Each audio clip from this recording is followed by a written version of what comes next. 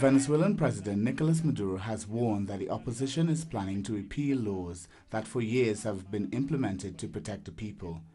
He also said that the right-wing opposition intends to put an end to social missions and programs that for years have benefited the poor and the working class.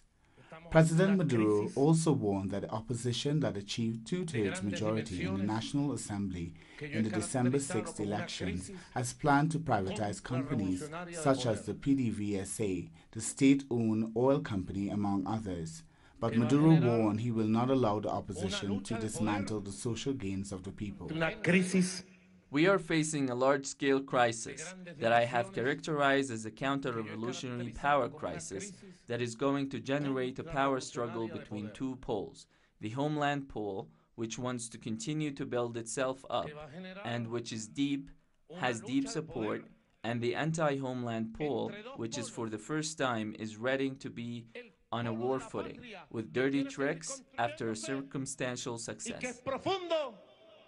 A member of the dictatorship of Augusto Pinochet in Chile was placed on house arrest after he phoned in to a local radio program and detailed gruesome executions he took part in as his military service. Guaramelo Reyes, 62, phoned into the El Chacotero sentimental radio station on the Corazon radio's channel last Wednesday. He explained how they killed the detainees and rendered their remains unidentifiable. Reyes was questioned by Judge Mario Carroza, who late said Reyes' story appeared to be true. And we took several of these guys to the Pampa and we shot them in the head. We blew them up with dynamite and bam, nothing was left.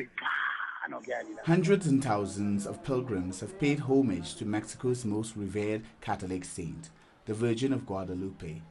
Annual pilgrimage, one of the world's biggest, as local officials estimate it drew millions.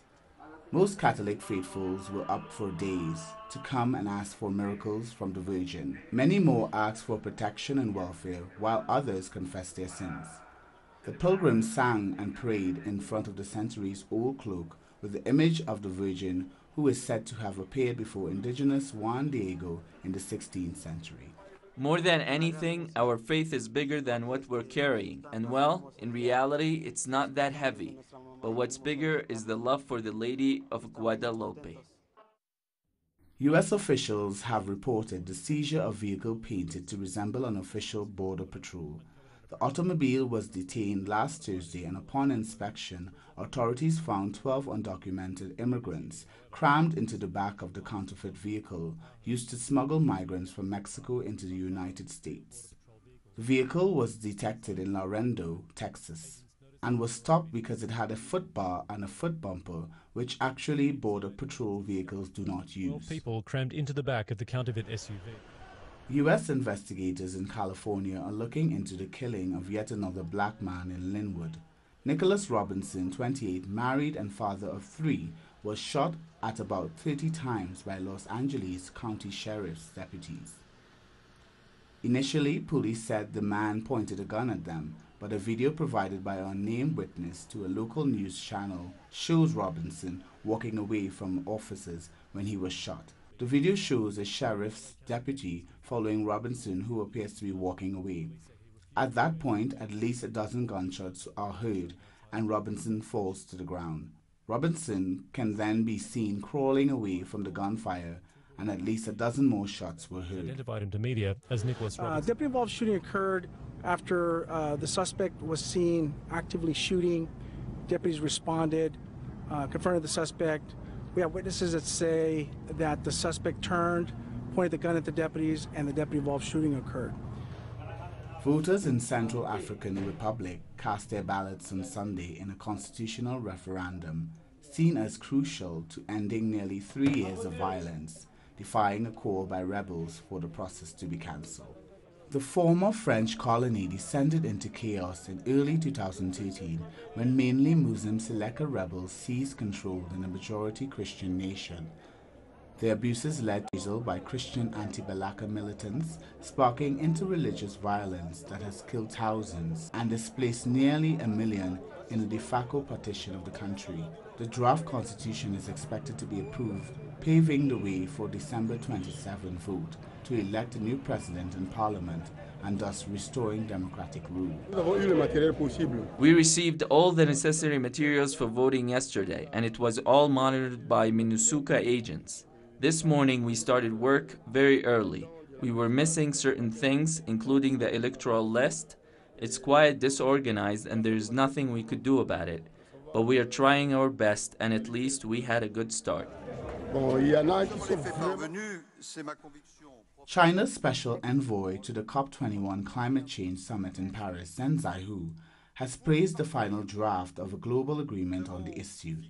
The officials said the accord outlines shared responsibility by both developing and developed countries.